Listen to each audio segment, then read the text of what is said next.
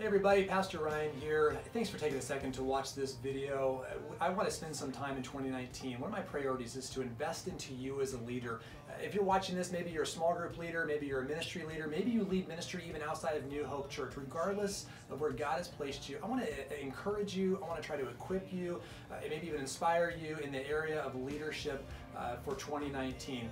One of the ways I want to do that is through these weekly videos that I want to send out to you conveniently to your email box. You can watch them at your convenience. Another way is through our Leaders Together huddle. We are having one this Sunday, so please mark your calendar for that. Look forward to that time with you this Sunday after the second service.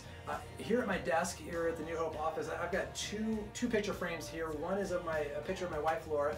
The second one, this one here, I call my top 10 leadership principles. And on here I have 10 principles that I have learned and am working on in my own life. And what I want to do here for the first several weeks is I just want to take each week one principle, and we're going to go Letterman style. I'm going to start at number 10, and each week just take one of these ideas and talk about them, both as a way for you to get to know me and the things that I'm working on, because I am not perfect in these areas at all, but hopefully they're an encouragement to you. So in light of that, let's start with number 10 that's on here. It's this: never, as a leader, never stop learning or admitting your mistakes. See, successful or great leaders are humble learners. Now there's two big ideas here. Number one is that we as leaders never stop learning. Proverbs chapter 1 verse 5 says this: let the wise listen and add to their learning, and let the discerning get guidance. See, in my own life, this works out in two different ways. Number one is I have two ministry coaches that I meet with to help me in the area of leadership. And so this looks like spending time with other leaders. That will make you a better leader.